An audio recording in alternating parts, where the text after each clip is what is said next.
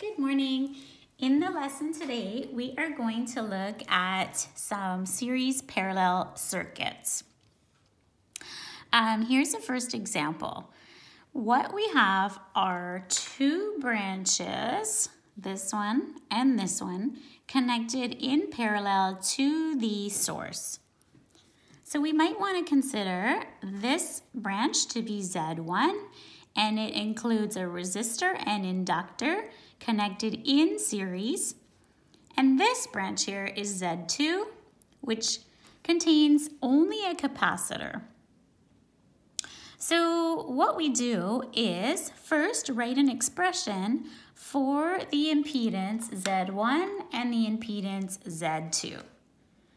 And in order to do that, we use the series formula, which you'll recall is Z is R plus XLJ minus XCJ. The first thing I'm going to do is actually calculate our XL and XC values, because you can see here that we don't have those values in ohms. We have instead the inductance, which is L, and the capacitance, which is C. So we start with the formula for XL, 2 pi FL. So we take 2 pi and multiply by 10K and 100 milli. So I'm going to show you that calculation. You can see here I've got complex mode on. I've ensured that I'm in degrees. I also have engineering mode on. So 2 pi multiplied by 10 kilo and by 100 milli. So this is 6.283 kilo. And this would now be ohms.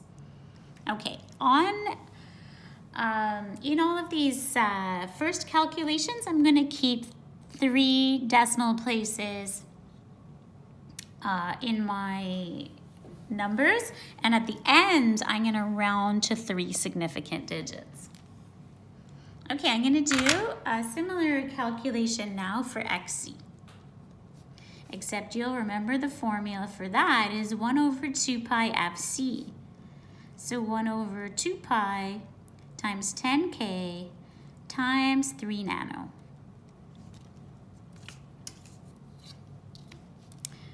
All right, so I'm going to show you that calculation as well. Now remember that I like to punch the whole bottom in first and then invert that.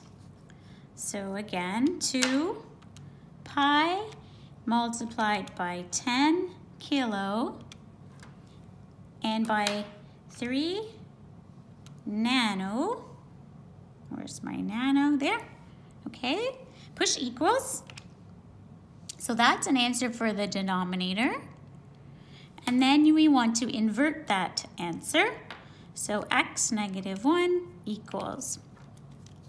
So this is 5.305 kilo ohms. All right, so now I can write out an expression for Z1 and for Z2.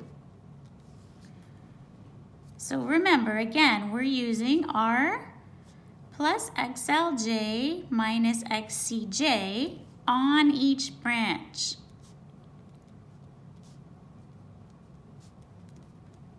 Okay, so let's start with branch 1. Well, R is 100 plus XLJ.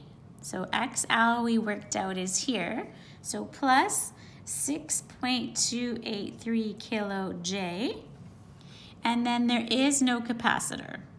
So that's all we have for Z1. What about for Z2? Well, that branch has no resistor, no inductor, so we're only going to have this third portion of the complex number, negative XCJ. So negative 5.305 kilo J. Okay, so now we know the impedance here and the impedance here. We have those numbers in rectangular form. And we want to combine them now in parallel because the branches are connected in parallel. And you can do this a couple of ways. I like to use the product over sum formula. So in the top, I'll want to multiply Z1 by Z2. And in the bottom, I will want to add Z1 and Z2 together.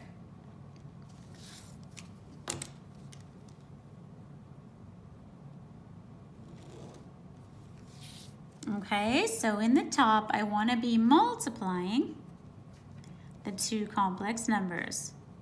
And I'll do that in a moment. I want to multiply that complex number by this one. And in the bottom, I want to add the complex numbers. So I'm going to do that right now. So I just want to take this and add it to this. Well, in fact, the only thing you have to do is add these imaginary parts. Remember, when you're adding, you simply collect like terms, but here it says though there's a 0. So you do 100 added to 0 will stay 0. And now we have to add the two imaginary parts. So we take this 6.283 kilo, and actually we subtract 5.305 kilo from it, and we get the number 978, and it's positive. So this is plus 978J. Okay? So again, all you have to do is collect like terms. So I added 100 with 0, and then I added these two numbers, 6.283 kilo added with negative 5.305 kilo, and that gave me 978, and don't forget it has that J operator. Okay, and now I'm going to use the calculator to do the harder operations, okay, which are the multiplication first and then the division. So we're going to just use our calculators to do this because we're inside of a circuit problem. So I'm going to let you use the shortcuts here, okay? So I'll just show you how we can easily do that multiplication first. All right, so I would basically type in what's shown there, except of course we use the I. So in a bracket, 100 plus 6.283 kilo. Now we have to put the I on it, like that. Close the bracket. If you want to punch a multiplication sign, you can, although it's implied. So in the other bracket, well, the real part is 0, so I think I'll just put that in, but it's not strictly needed. So 0 minus 5.305 kilo, and again, don't forget the I. Close the bracket, and here we go. This is the numerator. This is the real part of the number, 33.331. But look, it's mega. And then for the imaginary part, shift and equals negative 530.5 kilo. And it has that J. All right, so that's the multiplication in the numerator. So using the calculator is saving us from doing, you know, that first outside, inside, last that we did whenever we multiplied two numbers in rectangular form. Okay, so I've got the numerator done. It's in the calculator, so without clearing the calculator, I'm just going to now do divided by, and I'm going to put this complex number in, 100 plus 978J. But Again, I'll put a bracket. 100 plus 978. I close it and push equals. And here we go. So I'm going to write this out. It is 2.91 kilo. Okay, shift equals negative 33.8. That's also kilo. And this, of course, would be in ohms. Okay, so another way to, we definitely need, it's the I. We definitely need a J there to show that that's the imaginary part right there. And the other way to write that, of course, is with the kilo at the end of the numbers. So, oh, this is really mucked up, I think. I'm not gonna be able to use my tape. Well, that's all right. A little bit upsetting for me to tell you the truth, but okay, I'm just gonna rewrite it. Okay, so this is perfect, just like that, okay? And that would be the impedance in rectangular form. Now, if you wanted it in polar form, I think we remember how to do that as well. I think we could just do shift plus. Should we give it a try? Shift plus equals. So that would be 33.9 kilo. Here's where we'd put the ohms. And then you could get ready for the angle. And it's shift equals, and there's the angle, negative 85.1 degrees. Okay, so within the applied problems, I do not mind at all if we rely heavily on our calculators, okay? So there are some questions where I want you to do the multiplication and division mathematically, right? So that means with the foiling as required and with the complex conjugate and so on. That will be not in the circuit problems. Within the circuit problems, we'll use the calculator to make things simpler for us. Okay, let's go ahead and do our second example. So here's another one. Okay, so take a look at this one now. I have 1, 2, 3 branches with components on them. Okay, so how would you work out the total impedance here? Well, what you need to do is first combine these 2 branches in parallel. Once you've combined those 2 branches in parallel, they will be in series with this 3rd branch. Okay, so you're combining these 2 like this in parallel, and then they are in series with this 3rd branch here containing only the resistor. Okay, so I'm gonna label my branches. So I'm gonna just say this one right here is Z1. Here is Z2, and then this one here, which contains, so there's my Z1 and my Z2, and this one here containing only the resistor, I'm gonna call that Z3. Okay, so what we're gonna do is calculate first the combined result here, which I'm gonna call Z12 maybe, okay? So Z12 is found by taking Z1 and multiplying it by Z2 and dividing by the sum of Z1 and Z2.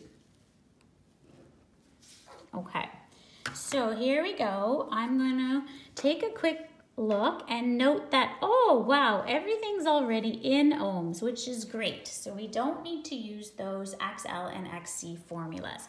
So over here, I'm going to write my expressions for Z1, first of all. So here's Z1. It has a resistor and an inductor. So I need R plus XLJ. So 200 plus 10 kilo J. So again, R plus XLJ. That's correct for that branch. Now I'm going to do my expression for Z2.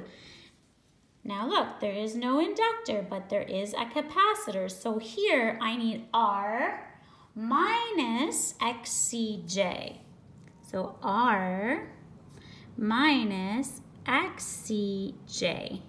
So these are the quantities I'm going to use within the formula here. So I will be, in the numerator, multiplying those numbers together. And in the denominator, I'm simply going to add them. Now again, adding them, I mean, I could do the adding in the calculator, but adding them is a matter of collecting like terms. So I can do that right here. I just have to add 200 plus 400. So that is 600. And now what will the imaginary part be? We have positive 10K added to negative 12K. That gives you negative 2K times J. Just like that. So we're all set. I'm going to take the calculator now and do that multiplication in the numerator. Okay, so let's do that. And I'll show you it here as well. So start with your bracket, and I have to write 200 plus 10 kilo I, close the bracket. Multiplication is implied, but we do need the bracket. 400 minus 12 kilo I, close it. Ready? Push equals. That's the real number part. 120.08, oops, 120.08 mega. That's the real part. And what's the imaginary part? Shift equals, there it is.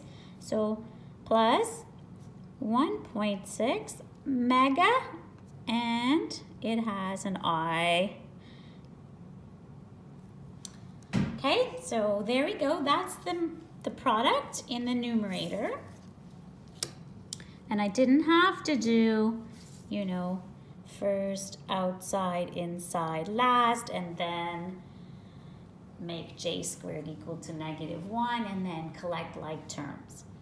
Okay, you do need to know how to do that, but not within the circuit applications. Okay, now I didn't clear the calculator, and that's because with that number in here now, I just want to do the division. So divided by, and now I have to put in this number, 600 minus 2K I, close it.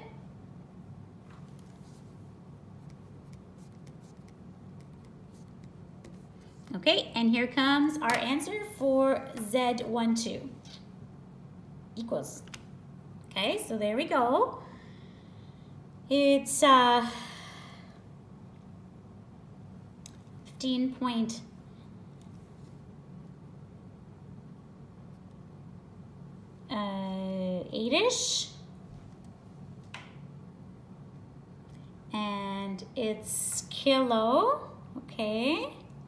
But the other number will also be in kilo, so shift equals, see, it's also in kilo, plus 55.3 J, so all of that is kilo ohms.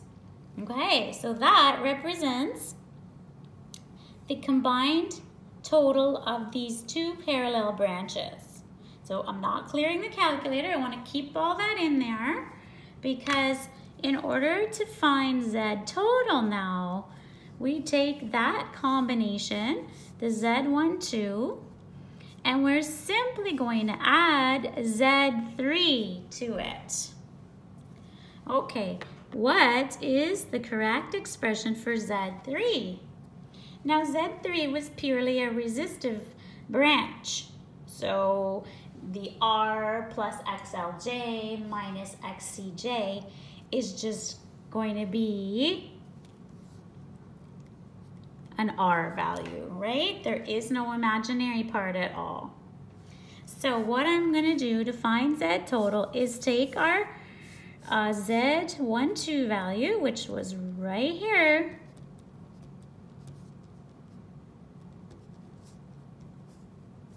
and add the real number, which is 27 kilo, to that. Okay, so again, it's like collecting like terms. All I really have to do is take 15.8 kilo and add 27 kilo to it. So taking the sum of 27 and 15.8 gives me 42.8. So that would be kilo ohms. The imaginary part won't change here.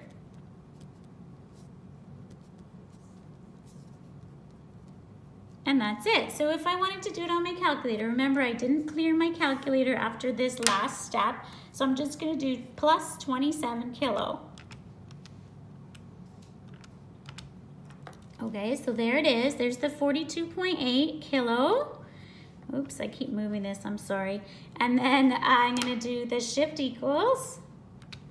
So that's this part right here, the imaginary part, 55.3 kilo with the I on it. And if I want to go to polar form with that, I can do that here as well. All right, so then I'm going to go shift plus. Shift plus equals, so this would be 69.9 kilo ohms. And what about the angle?